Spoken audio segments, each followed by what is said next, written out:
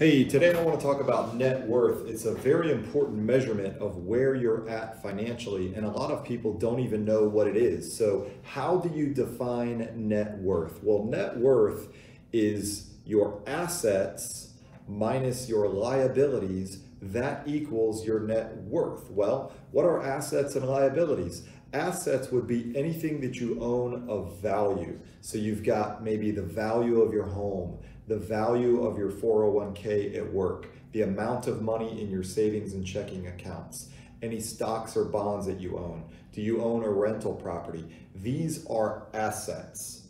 Liabilities would be debts, things like the home mortgage, things like credit cards, student loans, car loans. These are liabilities. So your assets, everything you own, minus your liabilities, everything you owe, equals your net worth. It's very important to understand your net worth and what that number is, because it's a measurement of how you're doing financially. Now, lesson number one on the net worth is don't cheat yourself by counting cars and furniture as assets. Technically, you could say, well, yeah, my car has value, my furniture has value, but I really think you're cheating yourself if you count those items in the asset column, because those are rapidly depreciating assets. And even if you sell your car, because they go down in value, but even if you sell your car and you get money out of it, you probably need to buy another car anyway. So,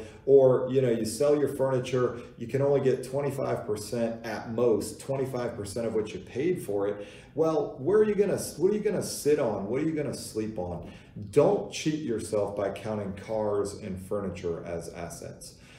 Second lesson on net worth is that saving and investing that you're doing on a monthly basis can be undone if at the same time you are accumulating debt over here. So I might be adding money to my retirement plan at work every paycheck.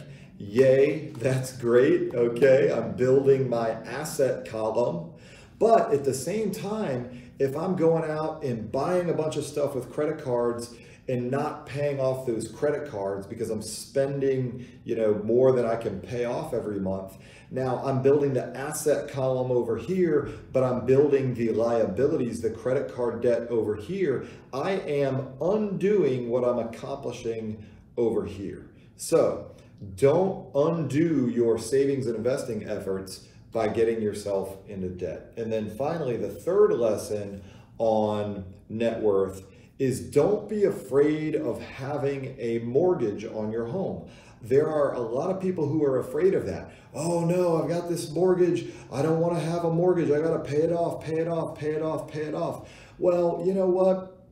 Having mortgage debt is not the worst thing in the world. If I have $200,000 of mortgage debt, but I have $1 million of assets, I might have a higher net worth than the person who has no debt and no assets, right? Debt is not necessarily bad if it's low interest debt, like a mortgage, if it's under control, and if you have assets. You got to look at the big picture. You've got to look at the net worth, not just how much you have in debt, but how that relates to the rest of the picture. So why not calculate your net worth today? Why not start looking at that periodically? Because you want to see that number increase. It's a very basic but important measurement of where you're at financially.